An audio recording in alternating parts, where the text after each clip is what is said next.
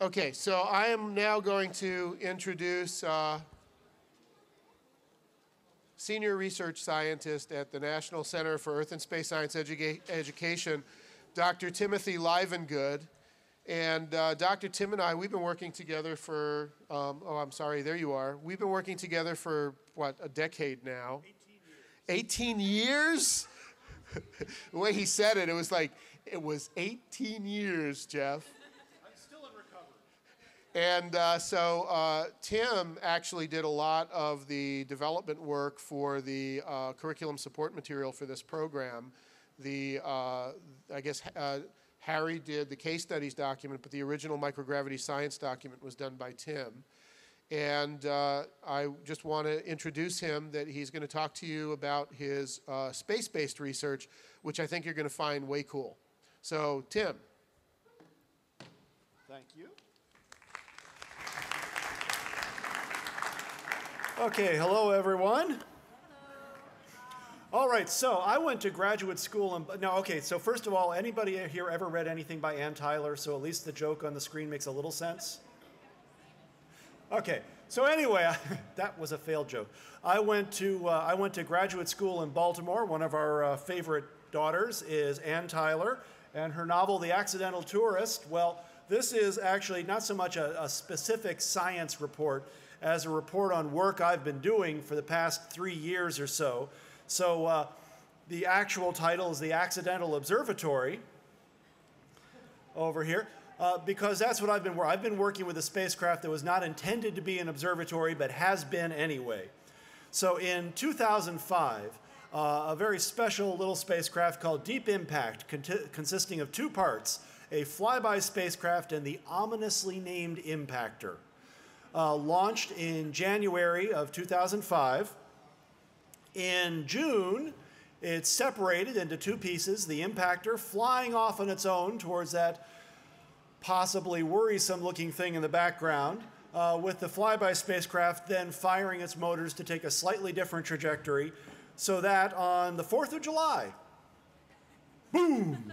Or to say it properly for fans of Looney Tunes like me, kaboom! There was an earth-shattering kaboom! Thank you. Technically not an earth-shattering kaboom, more of a comet-tapping kaboom.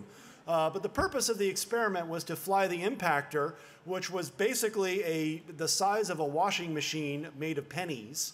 A copper object ran into the comet. The reason is that there's not a lot of observed copper coming from comets, so any copper you see, you say, that's our Impactor.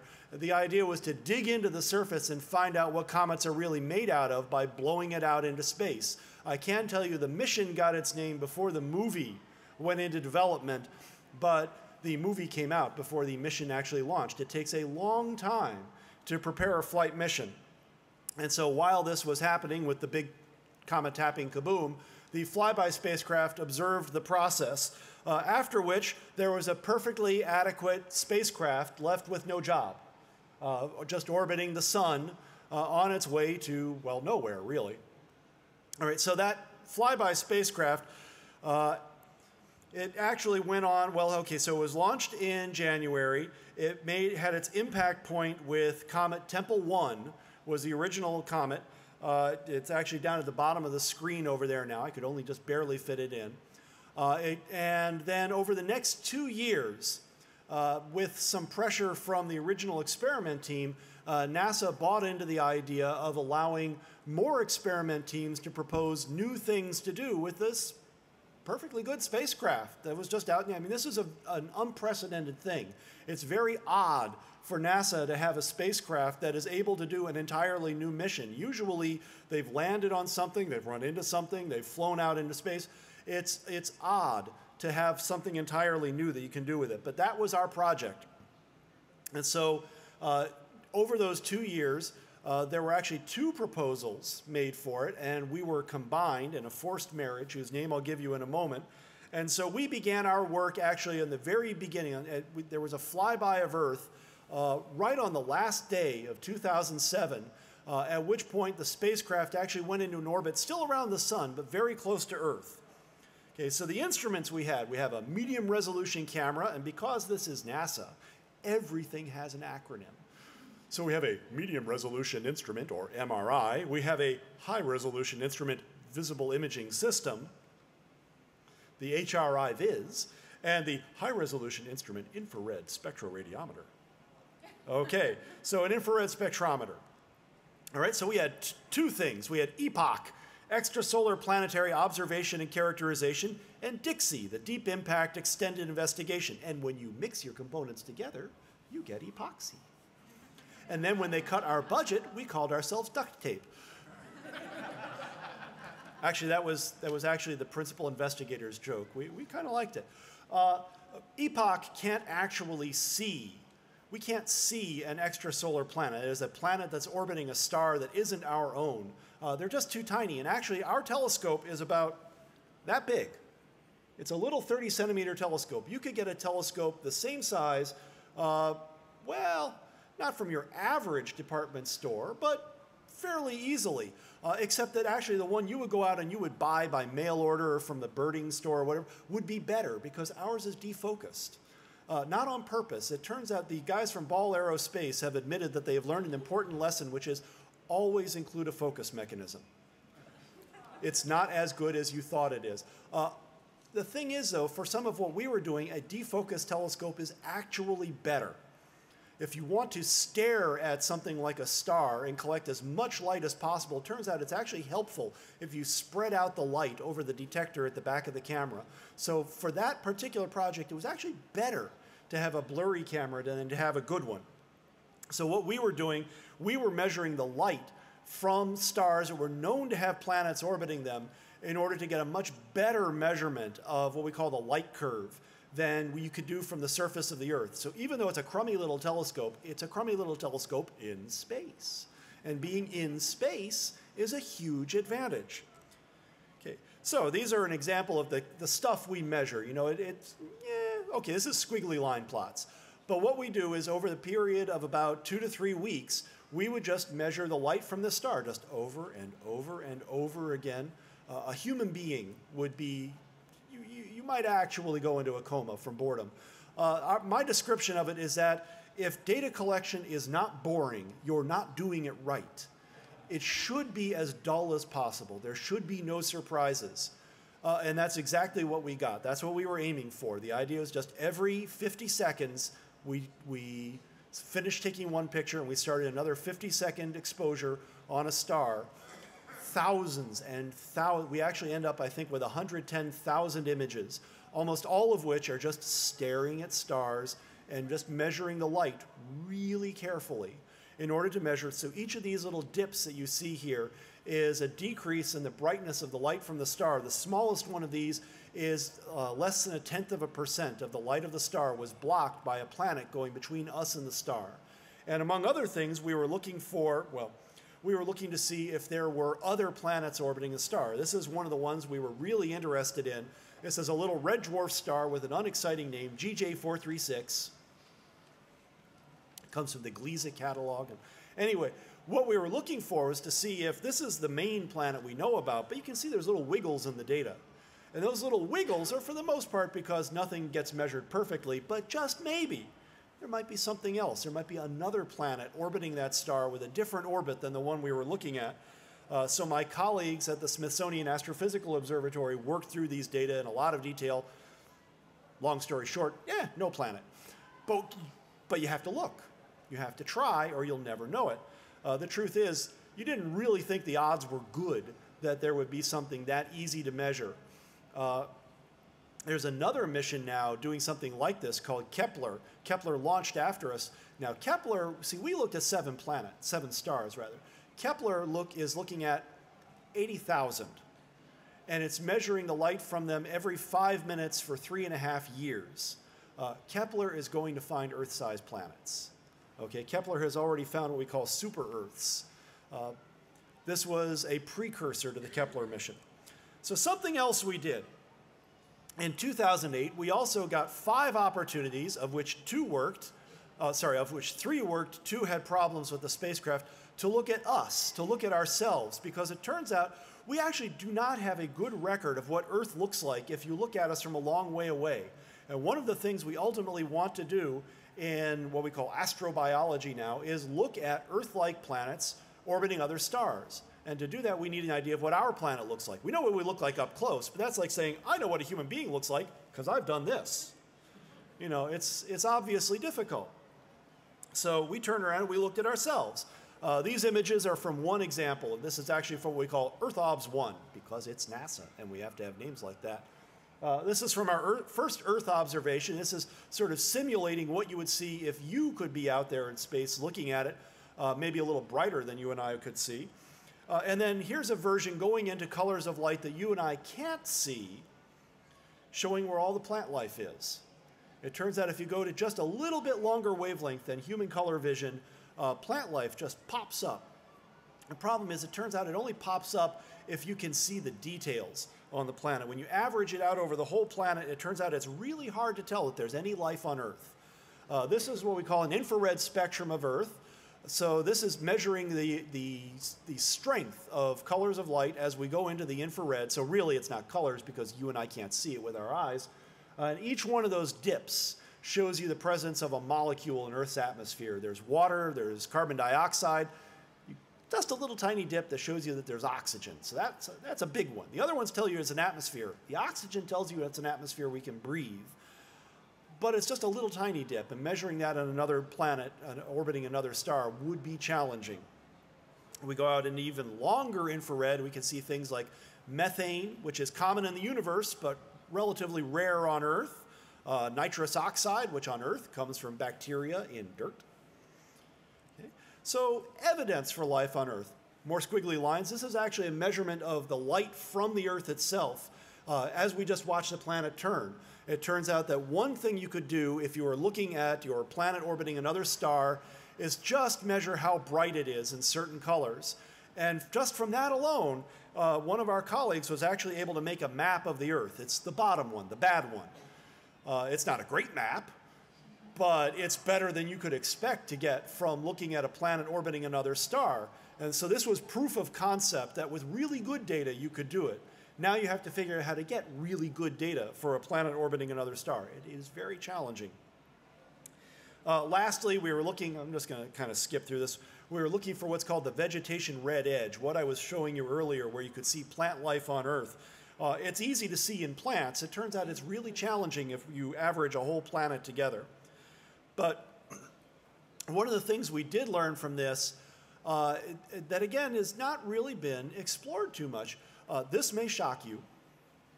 Earth is blue. This is more news than you might have thought. I mean, Earth is really obviously blue. If you look at Neptune and Uranus, the two farthest out planets in the solar system, now that poor Pluto is gone, they're blue. But they're blue for a different reason. They're blue because there's molecules in the atmosphere that take the red away, so all that's left is blue. On Earth, it's because our atmosphere is actually more efficient at scattering blue light, but our ground is efficient at scattering red light. So we actually are the only thing in the solar system that is both red and blue. And what this is a plot of how strongly different planets are colored, where things that are red are farther over to the right, and things that are blue are farther up. And if you look in the upper right corner, you'll see that Earth is the only thing that is blue and red. Everything else is blue or red, or neither one. But Earth is blue and red. Now, that's modern Earth. Modern Earth has looked kind of like it does now for not that long, a few 100 million years, hardly anything.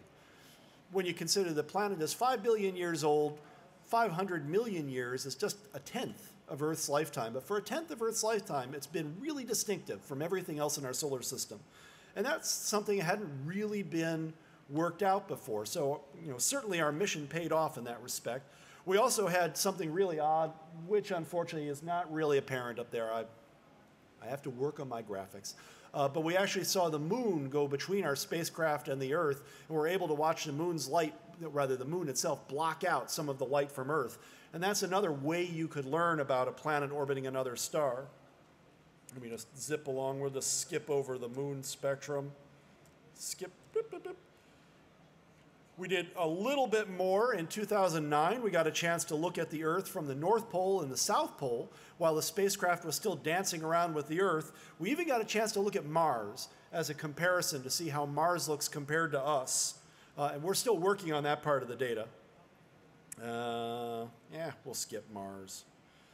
And the next thing we're going to, we did do one more thing. Last November 4, the spacecraft did the Dixie part of the mission, where it made a close flyby of another comet called Comet 103P Hartley 2. Everything has names like this.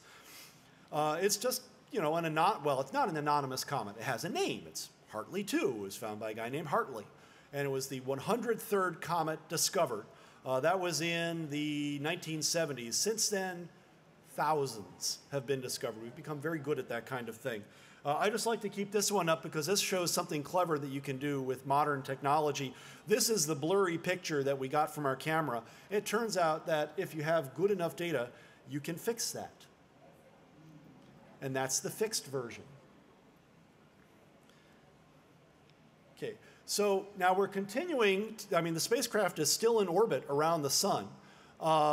And we're thinking, well, what could we do with it next? Well, over the next few years, what each of these little colored triangles is showing you is a period of time when the spacecraft is in a position where it could look at one of the asteroids in the asteroid belt. There's tens of thousands of those, but one of the big ones in the asteroid belt. We're actually looking at proposing a second follow-on mission to NASA using the same spacecraft. We can't fly to any of these asteroids, but we can look at them from far away using it as an observatory.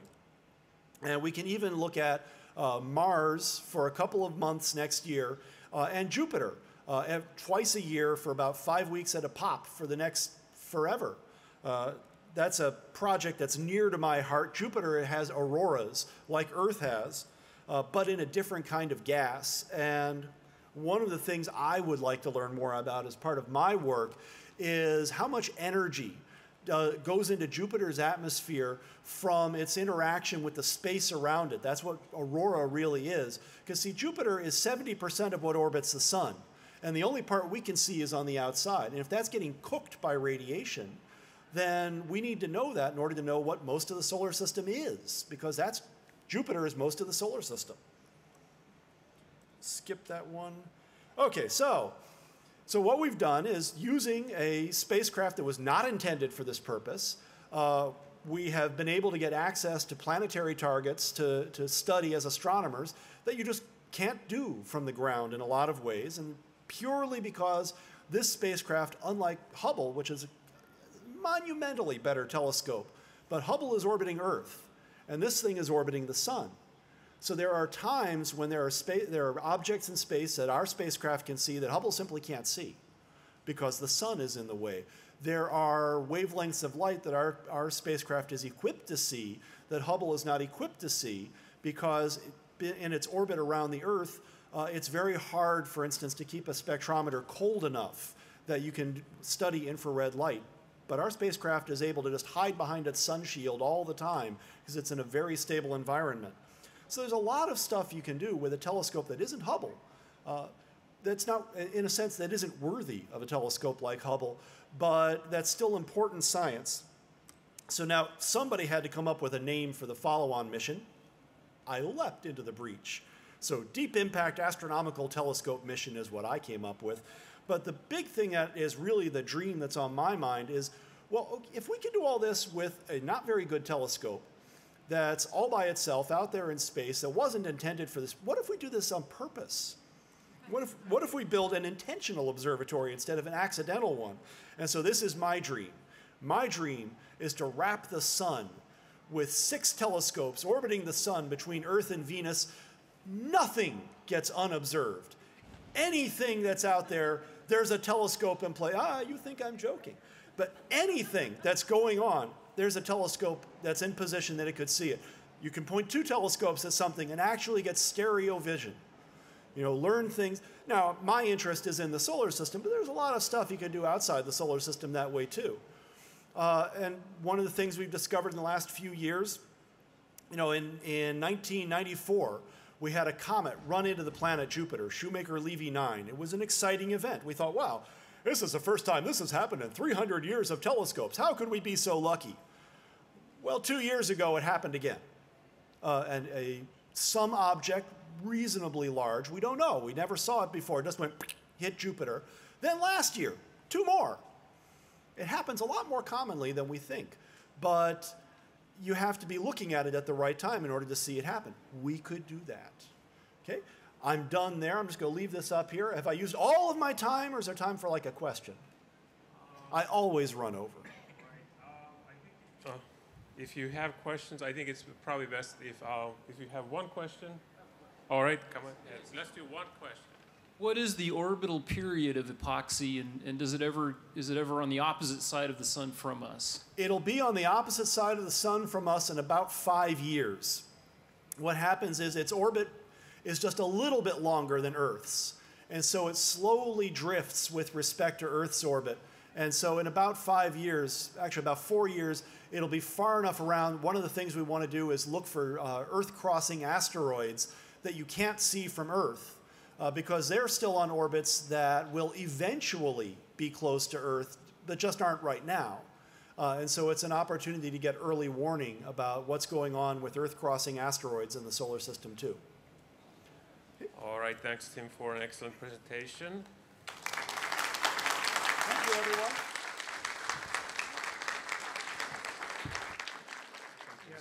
I just wanted to say one thing after Tim's presentation, because it's really a teachable moment.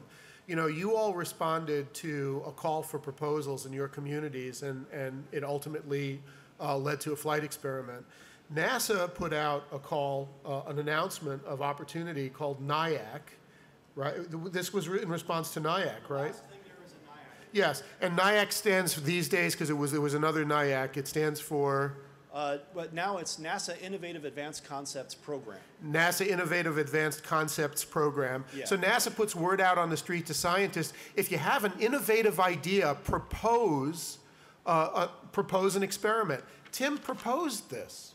And who knows how far this is going to go in the proposal review process. Maybe one day you'll be reading somewhere about a telescope array that was proposed by him so that we would have continuous observation of anything, anywhere, all the time. So this is the way it really works. What you're experiencing is the way it really works.